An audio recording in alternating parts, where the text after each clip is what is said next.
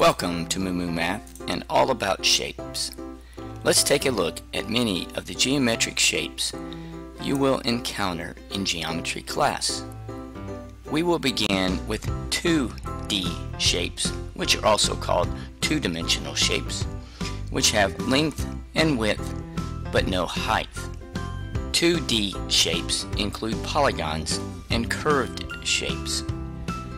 3D shapes, or three-dimensional shapes, have height, width, and depth. These shapes can have straight lines or curves. Let's get started by looking at our first type of 2D shapes called polygons. Talk about polygons. Polygons are two-dimensional closed shapes.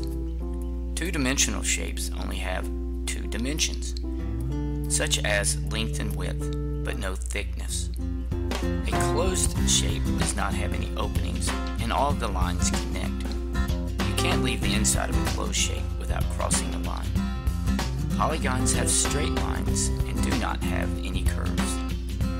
Polygons have three parts: straight lines, vertices, which are the points at which the lines intercept, and angles formed by the intercepting lines. There are several types of polygons. A regular polygon has equal lines and angles.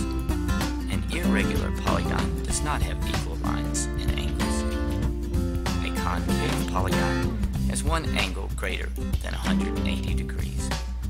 A convex polygon does not have any internal angles greater than 180 degrees. A simple polygon does not have any lines that cross over. A complex polygon has at least one line that crosses over itself. Polygons are also named. They are named after the number of sides and angles. Here's a list of some of the common polygons. A triangle has 3 sides. A quadrilateral has 4 sides. A pentagon has 5. A hexagon has 6 sides. A heptagon has 7 sides. An octagon has 8 sides. A nonagon has 9 sides. A decagon has 10. A hendecagon has 11. And a dodecagon has 12. After 12, the names get a little crazy, and it is acceptable to give the number of sides and then gon as a description. For example, a polygon with 14 sides would be a 14gon. Some 2D shapes are curved and have curved lines instead of straight lines. Common examples of curved shapes include a circle, an ellipse, which looks like a circle that has been stretched or squashed, and a crescent. Three-dimensional shapes, or 3D shapes, have height, width, and depth.